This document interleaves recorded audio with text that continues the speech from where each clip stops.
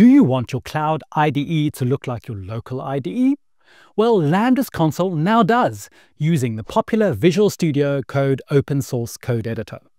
Hi, I'm Julian Wood, and in this video we'll show you exactly what this looks like. Now, developers tell us that they like using the familiar VS Code interface with its accessible and customizable interface, which provides a coding experience that's similar to working with your function code locally. You can install selected extensions, apply your favorite themes and settings, and use the keyboard shortcuts and coding preferences that you like. You can also now display larger function package sizes right within the console, which is a big win. And it also integrates with Amazon Q Developer for real-time AI suggestions and insights to help you write, understand, and troubleshoot your Lambda functions more efficiently. Let's jump right in. So the first thing I'm doing is launching the Lambda console, and I have a new function I've created here, funny enough, called Lambda New Console. So if I was to scroll down a little bit over here, I can see I have what looks like a VS Code interface, and it's telling me I'm using the new Lambda console.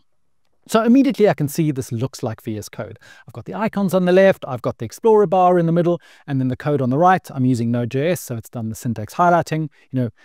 What I expect in my local IDE now looks like this in the cloud. So really, no context switching, looks the same kind of way. Now, another thing that is really cool is before you couldn't have large files in your project. So if I had a large file, it wouldn't be able to display here within the Lambda console, and I wouldn't be able to change any of my code. So if I click here on the big file icon, I can see that, well, it's a big file. And if I actually scroll down a little bit, I can see that it is, there's clicking on the big file. And if I actually scroll down a little bit, I can see here that the package size is 11 meg. So now I can actually, even though it's a package size of 11 meg, because my code file is under 3 meg, I'm able to view that in the console. It's standard VS Code, so I can look at the command palette and I can look at all the Lambda specific things and pick a whole bunch of cool things that I'm able to do with Lambda. So the next thing I want to do is look at environment variables. So I scroll down over here and I can see the environment variables directly here in my console, and I can select it and I can click edit on the environment variable, and using the standard configuration, I can amend the value from here and save that, and that's available right within my visual view in the same kind of place.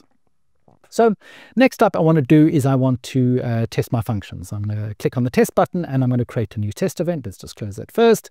So here, let's create a new test event, select that, and in the same place, again, all in the same kind of window, I'm able to view a test event. So yeah, it's opened up and I can, create a private event or a shared event.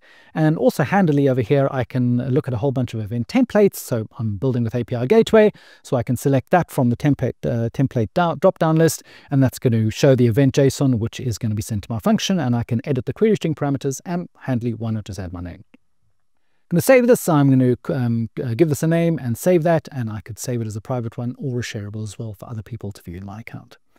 So I can then go and I can invoke this function here in the cloud. I click on the little handy play button and this function invokes in the cloud. And scrolling down over here, I can see the response, which has the my variable as the environment variable, which I have read in my code. So closing this, let's have a look at Amazon Q. So what I can do for Amazon Q right here in the console is I can just type a comment and invoke Amazon Q, and this is going to suggest code to be able to read the query string parameters. And I can carry on. I want to also put it in the response, so I'm going to get that query string parameters as part of the response and add that from Amazon Q. Really easy. I didn't have to set anything else up. Save and then deploy the new version of the function. So what I can do now is I can then test that function again, and we have the same response, but this time it now handily has my query string parameters with my name included within the response. So looking at some other kind of things that we can do, you can see in the settings I have the keyboard bindings, and also why not let's change the color theme to dark, because that's what I use in my local IDE, and it's just going to make it look the same. So I have my local IDE over here, cloud IDE over here, now looking all the dark mode. And what I can also do is under the run and debug is I can actually look at the Open CloudWatch Lives tail. Now this is actually a really cool feature where even if I'm invoking it by myself, or even if I'm invoking it from an external person hitting my API, I'm able to live tail the logs in the console. And there's another whole video which we can go, which can explain how this all works. But the next part I want to do is I actually want to download the function code. I may have started in the console, but really serverless best practices is about working in your IDE to be able to deploy your software as part of CloudFormation or as part of a software delivery lifecycle. So downloading the code in the SAM template, and the SAM template represents those CloudFormation resources. So click on the button, I'm going to be able to download a zip file, which is going to include that code and the SAM template. What I'm then going to do is I'm going to then switch over to my local IDE, and I can see here immediately, first of all, it looks the same. So I was developing in the cloud, now I'm developing locally, same dark mode, it all looks very kind of similar.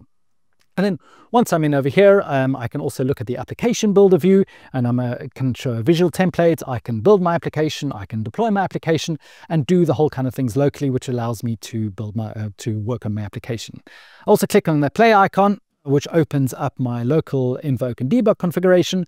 And what I can do here, similar to in the cloud, is I can select a sample event, API gateway in this stage. I could edit the same as well. Also, I could pick up a local event from an event file.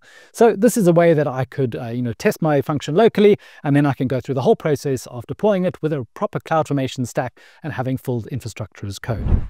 And that's a quick look at the Lambda console with its new VS Code interface. This is one of many developer experience improvements we're rolling out to make developing with Lambda easier. If you enjoyed this video, please give it a like and consider subscribing to AWS Developers for more hands-on technical content. See you next time.